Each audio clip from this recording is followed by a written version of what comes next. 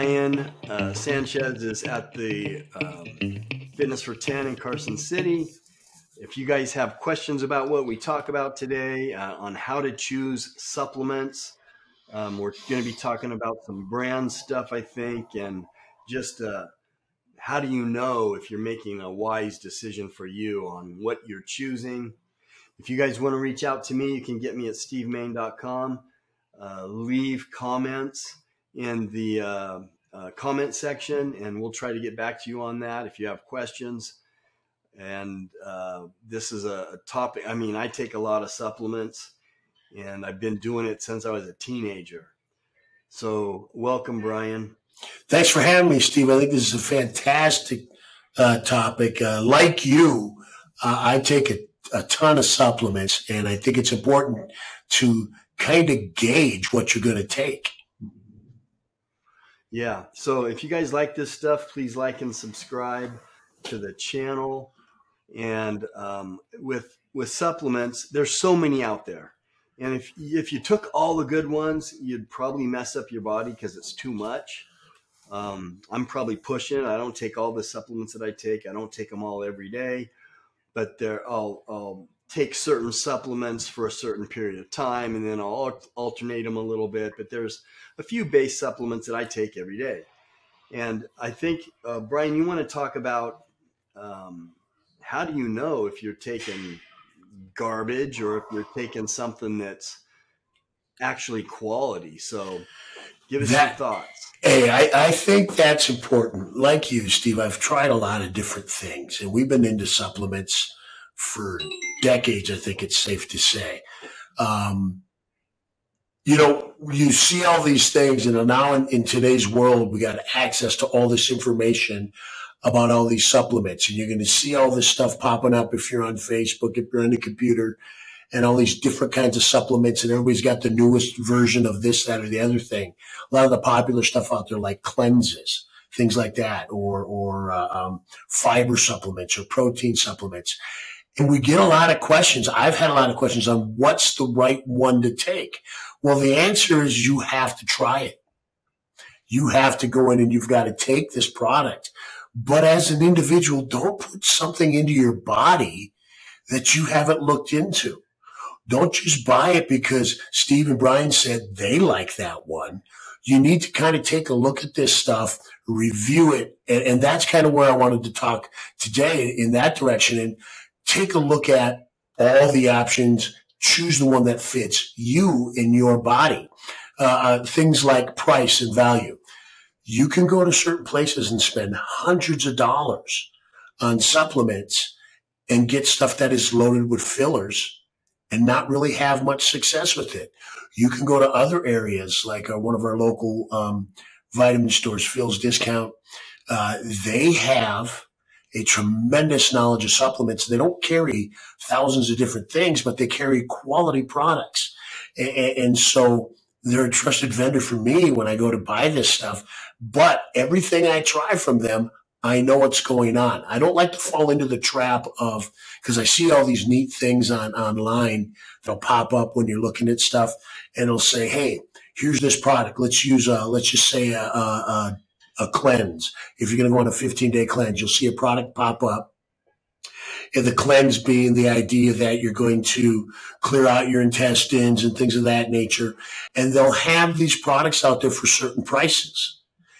And you have to be careful when you're looking at this, because what they're going to do is they're going to send you a subscription price with the idea that you're going to get automatically purchased this exorbitant amount of product when you may not need it, and that product may not work well for you. So check out price, look at the value, and research for yourself. The labels.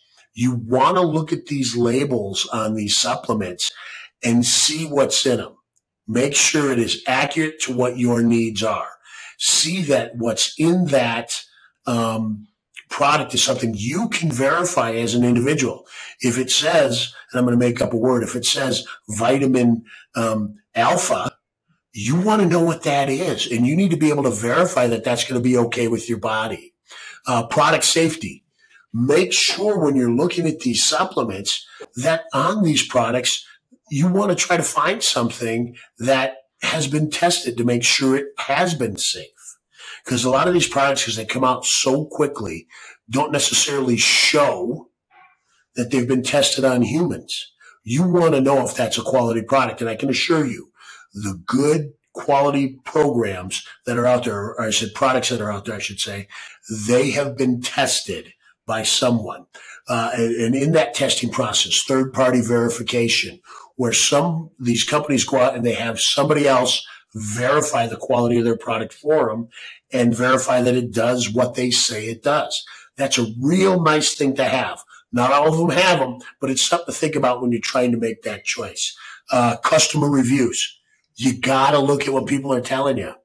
They're going to let you know, if the cleanse or the protein has done something to their body. Read as many as you can. Read the 5-star reviews. Don't get sold on it yet. And read the 1-star reviews. Have a great idea as to what you're putting in your body. All right. Guarantees. I love products that if I don't like it, I can turn around and send my money back. Almost every one of these companies will take their product back if it's not working out for you.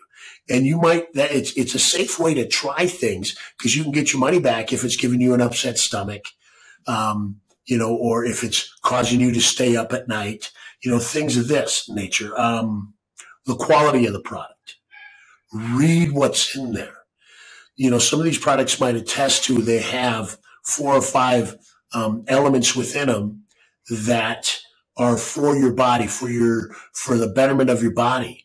But then when you read the rest of it, there's a lot of stuff in there that is absolutely unnecessary. It's called filler. It's kind of the same rule I use when I'm buying protein bars. To me, if the protein bars aren't over 20 grams, I always make the assumption that there's going to be a lot of fillers in them because they have to make a bigger bar. That's just the way I look at things. The purity of the product. If you can identify on the product how pure it is, you don't want to buy creatine that is loaded with another product so that it can get volume in that container. You want to buy 100% creatine, not creatine and mouse hair. You know what I mean? You want to know what's in there. Yeah. And results. You have to know why you're taking that supplement. Why do you want to take essential aminos?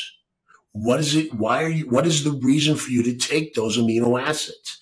What are you trying to accomplish? You have to understand that so that when you're taking it in about 6 to 8 weeks down the road, you can see whether or not it's truly helping you. And last but not least, research, science, development. See what they've done on their end of the product. And if you go to their websites, they're proud. When they get their stuff researched, when they develop it in a certain way, they're very proud of it. And they will tell you everything about their product that they want you to know right there on the website. So lots of things out there. Keep those things in mind. Be safe when you're trying these things and enjoy the opportunity to try something new. And that's all good advice. And I would add, first thing I do, I look for something simple. Is this a tablet or is it a capsule? I don't take anything that's in a tablet. I've been tricked a few times. They'll say it's a caplet. Oh, you got me once, but you're not going to get me twice. I'm going to read that close. And because you're talking about fillers, what about binders? Look, I'm not the doctor. We're not recommending any products, but I'll notice if the same thing is in a tablet compared to a capsule, it's usually going to cost less and it might have more. But again, this is my experience and my opinion, 50 years of taking stuff like supplements and, stuff in tablets and capsules. The tablet is a rock. You might as well go out in your yard, pick up little rocks and swallow them because they're going to end up in the toilet. So that's the first thing I try to avoid tablets and stick with capsules. Now they can still mess up capsules, but that's where the advice you came in, or that you gave, comes in. And all these little things, again, if you guys have questions, put them down. Well, we're not doctors. We're not recommending any products, but we've done this for a long time and we've made mistakes. Things have worked, things haven't worked. So that's my 2 cents on just how to start. I always make sure if I'm taking something that's in a pill form, that it's always a capsule as opposed to a tablet. So any last thoughts on that, Brian?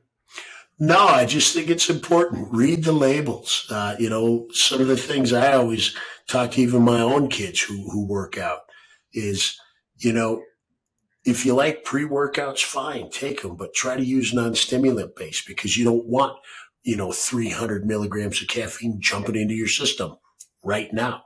So, read these labels and see what's in them.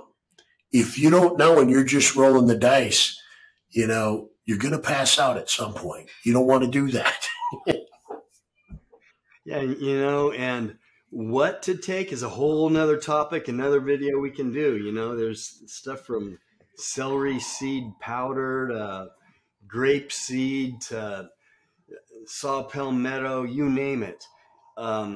There's too much stuff out there to take it all. I've joked, sometimes I break my fast with my supplements and I'm full till dinner, because maybe it's too many, but that's a whole nother topic on what types of things you should take, but that's a good start. So thanks for being with us, Brian. Good seeing you. Talk to you next time, everybody.